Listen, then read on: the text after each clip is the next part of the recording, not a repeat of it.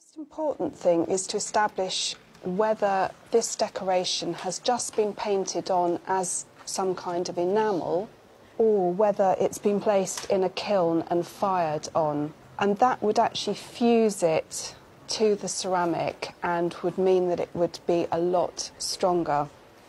I'm just going to use some acetone.